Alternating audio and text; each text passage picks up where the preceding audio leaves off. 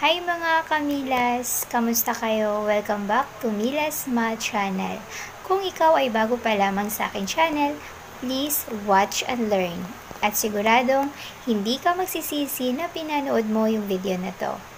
Kaya I suggest you, please don't forget to like, share, and subscribe, and then click the notification bell para sa ganun ikaw ay laging updated sa aking mga bagong upload na video.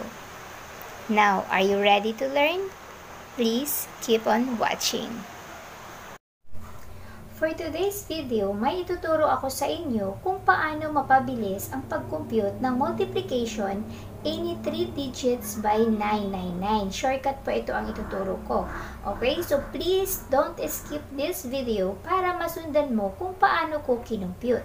Mag-prepare ka ng papel at ballpen kasi pagkatapos ko ituro, meron kang sagutan na 3 items para masiguro natin na nasundan mo ang tinuro ko. Tapos, i-check mo pagkatapos kasi ibibigay ko ang tamang sagot. Okay, so let's start. Example number 1, 456 times 999. The first step is, si 456, lagi natin siyang bawasan ng 1. Kahit anong number, basta minus 1. Okay? So, si 456 minus 1, the answer is 455.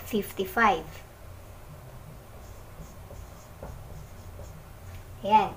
Next step, itong tatlong 9, ipa-minus natin bawat dito. Okay? For example, 9 minus 4 equals 5. So, i-write natin dito 5. Next, pangalawa, 9 minus 5 equals 4. Write natin dyan, 4. Next is 9 minus 5 equals 4. So, therefore, the answer is 455,544. Kuha. Next, number 2. 369 times 999. So, same process pa din. Ma-minus natin. So, magiging 368 na yan kasi binawasan natin ng 1. Tapos, itong tatlong 9. Yan. 9 minus 3 equals 6. Next, 9 minus 6 equals 3. 9 minus 8 equals 1. The answer is 368,631. Okay, di ba sobrang bilis lang? Imagine niyo bigger number yan. Tapos, imamultiply natin sa tatlong 999. Pero, ang sagot niya ay ito lang pala. Napakabilis lang. Okay? So, ngayon, magbibigay ako ng given tatlong items, 3 items. So, kayo yung magsagot. Okay? Ayan, start na. Magsagot na kayo.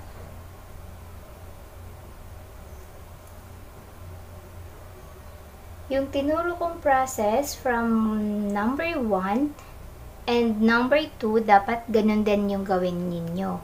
Okay, para malaman natin na naintindihan nyo yung tinuro ko. Okay? Diba napakabilis lang? Imagine niyo yung number, napaka-bigger ng number, tapos sobrang bilis lang. So, i-apply nyo yung tinuro ko na shortcut.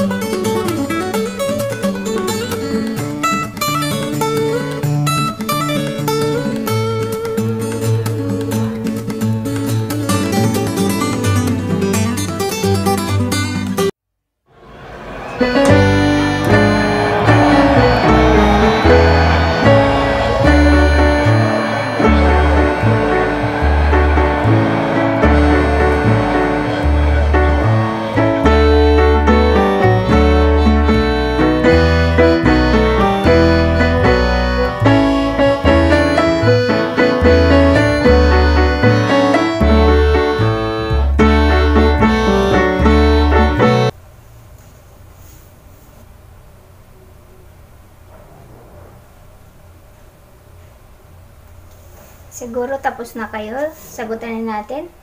Okay, number 3, 123. Bawasan natin ng isa, magiging 122. Okay, isulat na natin.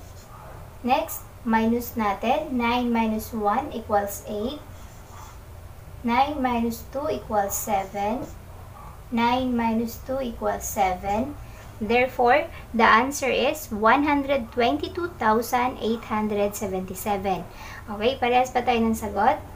Kung parehas, ibig sabihin, naintindihan mo yung tinuro ko.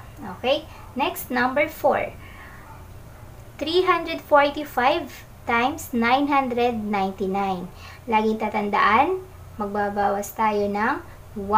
Si 345 magiging 344.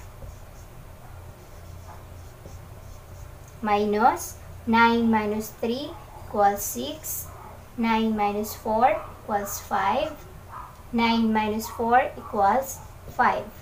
The answer is 344,655.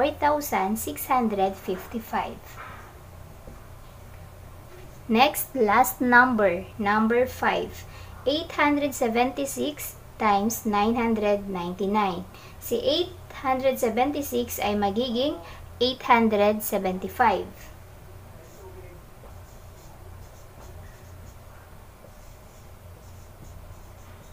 Next, 9 minus 8 equals 1. 9 minus 7 equals 2. 9 minus 5 equals 4. Therefore, the answer is 875,124. So, ganun lang kadali. Diba? Sobrang bilis lang. Sana may natutunan kayo sa ngayon na about any 3-digit multiply by 999. So, yan po yung pinaka-shortcut para hindi kayo matagalan pag-compute. That's it. Hi mga Kamilas! Thank you so much for watching. If you like my videos, please subscribe, like, and share. And don't forget to click the notification bell so you don't miss any time I upload a new video. See you for the next video. Bye!